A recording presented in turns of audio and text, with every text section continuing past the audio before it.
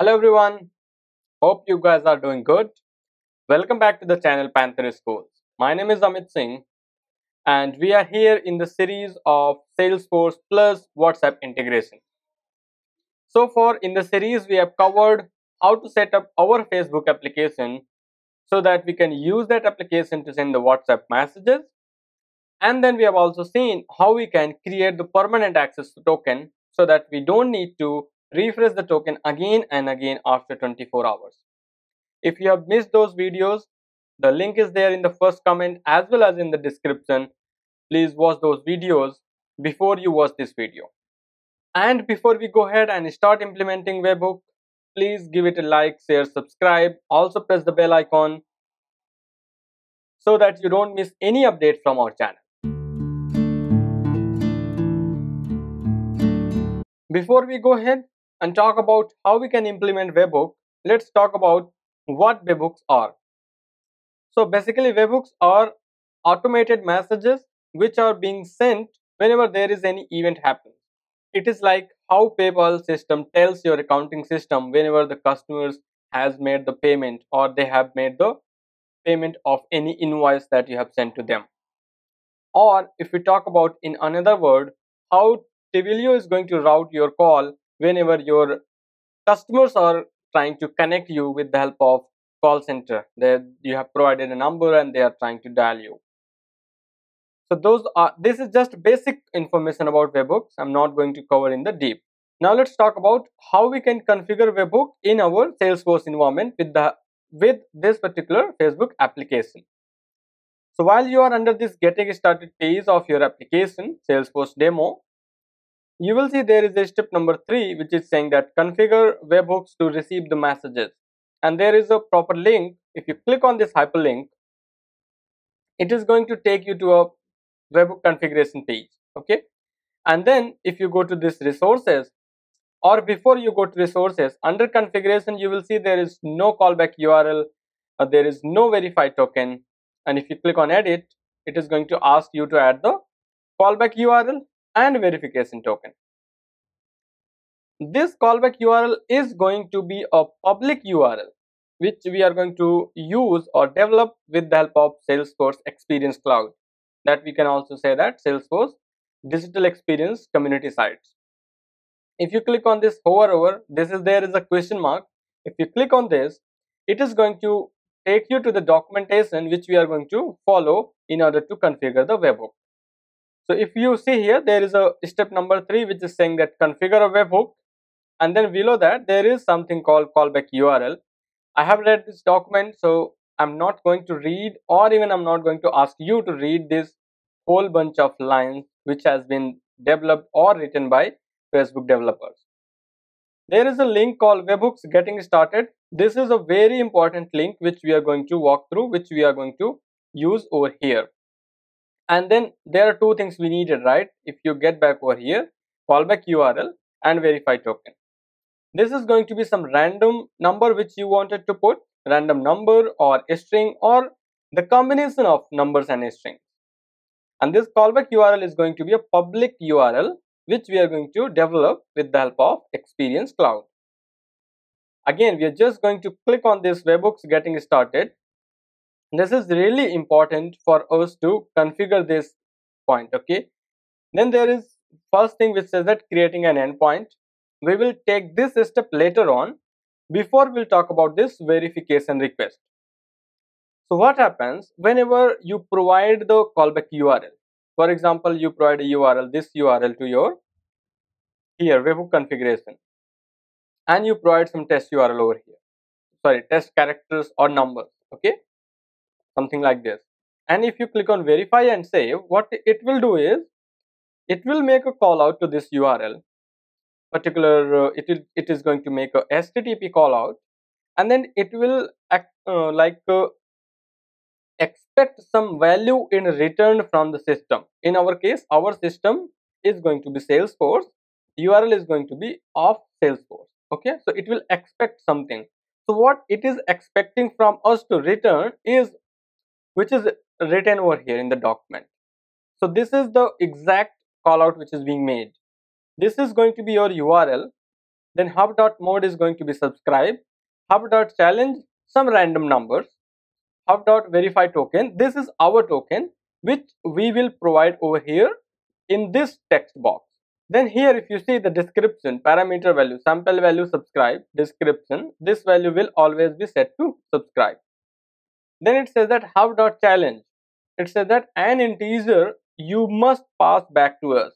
So that means what we have to do is we have to get this hub.challenge and send it back to Salesforce, so that Salesforce will say, okay, I have sent this challenge to you, now you are returning the same, I'm going to compare. If both are same, then only I will say that handshake, the webhook connection is established successfully.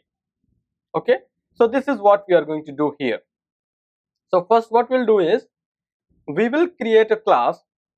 I have already created a class which says that global class WhatsApp webhook. Okay, then there is a simple method, and before I talk about this method, let me talk about this class. So this class is made as a REST resource. If you see on the top, REST resource URL mapping equal to, this is just a sample URL which I tried to put. You can try to put some other URL. Okay, for example, you can try to put URL like this, but for me this is what I wanted to have. Now why we are making this class as a REST resource? So the reason is this particular URL here, when we click on this verify and save, it is going to make an HTTP request. So where it will make a HTTP request? That URL must be publicly exposed and must be available as a web service. That is why we said, okay, we are developing a custom web service with the help of Apex REST resource. And then under REST resource, there will be methods, multiple methods like get or post or patch, delete, or there could be other methods as well. But these are few standard methods of any HTTP service. So that's why we have used over here a global. Make sure any class which you are annotating as a REST resource must be set to global. And this is the method, must be set to global static. Return type could be anything. In my case, I'm saying do get. Okay, we are saying this is annotated as @HTTP get. Okay, this will consider as get request. If I annotate the same method as @HTTP post, then this will consider as post request. So whenever I will hit the URL from browser, get request will be hit, will consider as get. If I'm sending something from the body, then post request will be hit and this method will be executed. Okay, for the get, this is annotated, that's why this method will be executed. In our case, if you go to the document, you will see the method is get. That means it is sending a get request, not post request. Okay, and then what we did is, okay, we said whatever the response we are getting under there is a class called REST context, and under that class there is a variable called response, and this response variable is again a type of another class called REST response. So we said that, okay, give us whatever the response we are getting, then give us whatever the request we are getting. Okay, and then here what I said is, I said request, this is our request which we are receiving. Okay, and this is the response which we will be sending back to Facebook. So we said the request dot parameters, these are the parameters which will get. Okay, and then we will say dot get hub dot verify token. This is again hub dot verify token is the value which we will be putting over here. So what we are saying is, if this particular value is equivalent to the value which we have inside of access token. Okay, instead of a custom label, I'm going to use value in the single quotes. Okay, so this is a static value, and the same static value we will be using over here. And then we say if this is equal, that means whatever we have given the token in Facebook, the same token we are getting in the request. Then we will say, okay, response dot response body return blob dot value of request dot parameters dot get this is the value which we need to return. Hub.challenge, this is the value which we need to return, and that is what we are returning over here. Just the simple 4 or 5 lines of code that we have to develop as a part of Apex class. Next that we need to develop is we need to create a community site. To do that, or even we can create a site, that is also going to work for us. So I am logged into Salesforce, click on this gear icon and navigate to setup.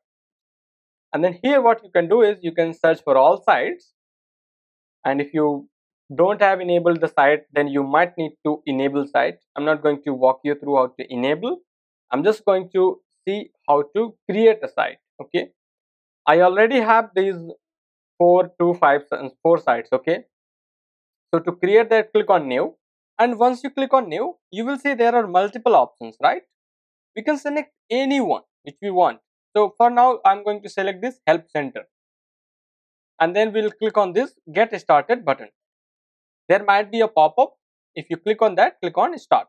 Now here it will ask the name. I'll say Salesforce WhatsApp.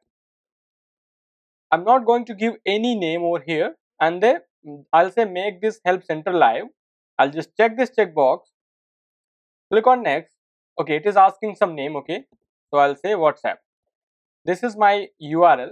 Click on next, and then it is going to take some time to create your community, make that community live.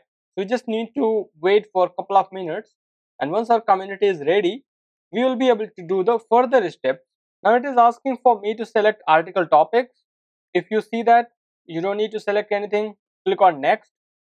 Then it is asking choose your article author. If you want, you can select your user, click on next, and then this is again list customers to contact you, leave as it is, whatever it is there, click on next. So now our community is ready, we just need to click on finish.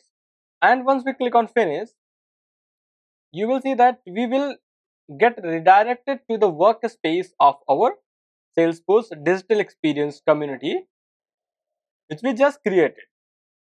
Now this is active plus published. If you see here on the top, if you want to check it, click on this administrator, and then here under settings we will see our community is active, and this is the home page URL of our community.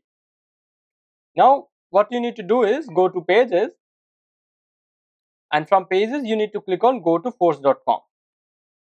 So what we are doing here is now as a part of next step, which is third step, giving the access to this public profile for our Apex class.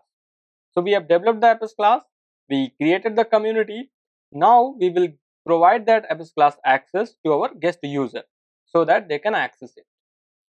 Once you are here under the site detail, click on this public access settings, and then here on the top you might find this enabled Apex class accesses. If you don't find, you can use Ctrl F and you can search for Apex class, and you will easily see that.